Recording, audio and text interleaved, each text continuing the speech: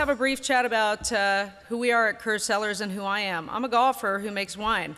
I've traveled on tour for 23 years all over the world and gotten to experience different cuisines, different wines, inherently unique to the area that we were in. I'm an aspiring sommelier. Obviously, you've heard I've just passed my level 1 about a year ago. I'm a mom, I'm a foodie, I'm a breast cancer activist. I'm obsessed, absolutely obsessed with learning about wine, and I love the history of wine. How did I get into making wine? Again, traveling all over the world, trying many different wines. My palate was really born in the Napa Valley. You know, in the early 2000s, we had a tournament, the Samsung World Championship of Women's Golf, which was a top 30 invite-only event, and I was lucky to play in it for about 5 years in a row. And I would play my practice rounds at 6 a.m. in the morning because all I wanted to do with my other fellow golfer friends was to go wine tasting, because golf is boring, but wine tasting is fun. So, and wine keeps you sane in golf. If you've ever played golf, you know what I'm talking about. I fell in love with the Napa Valley, the topography, the people, the natural beauty of the land, and visited many of the historic wineries, Robert Mondavi, Staglin family, Silver Oak, Spotswood, Duckhorn, the list goes on and on. A 14-year golf career led me to a place where I had the chance to make wine.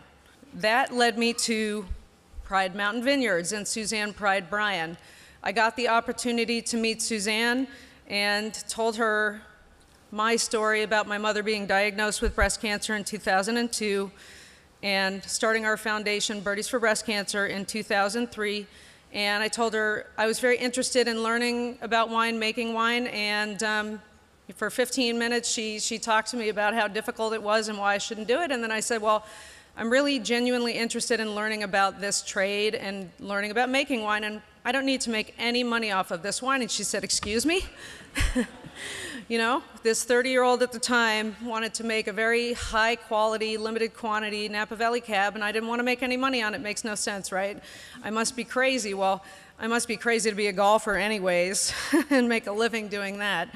Once she heard that, we went into a joint venture in a partnership to make about 100 cases of a very high quality, limited quality Napa Valley Cab. We've done that. I met Suzanne Pride in May of 2008, and after that 30-minute to 45-minute conversation, we had blends for curvature that night. The first blends for our 2006 vintage curvature were born that night.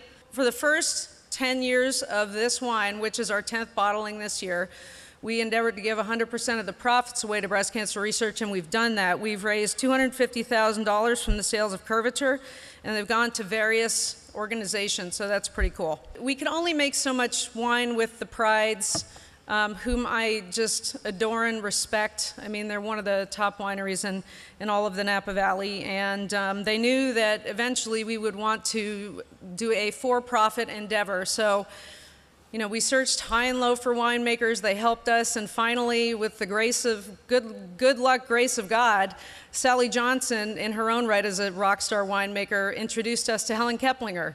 So I don't think I really need to introduce Helen Keplinger too much to you guys. She was on the cover of Wine Spectator. She was Food and Wine Magazine Winemaker of the Year.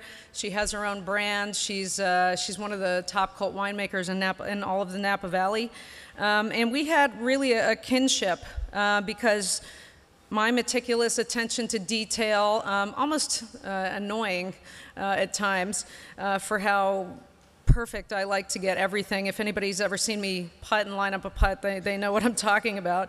But we just hit it off, and we wanted to make wine together, and we talked about the different kinds of wines that we wanted to make together, and it was just a kinship. And that's what you've got in your glass right now is the 2013 Reserve Napa Valley, the Kerr. We're a very young brand. This is actually our first vintage of this wine release. It got 93 points from Wine Spectator. It's the backbone of our tiny growing brand. There were 285 cases produced, of which our total production right now, we probably are the smallest production, one of the smallest production wineries here. We only make 1,500 total cases. So the composition of this wine is 55% Cabernet from the Beckstoffer, Missouri Hopper Vineyard and 45% of Pritchard Hill Merlot, the Huey Vineyard, up at Nine Sons.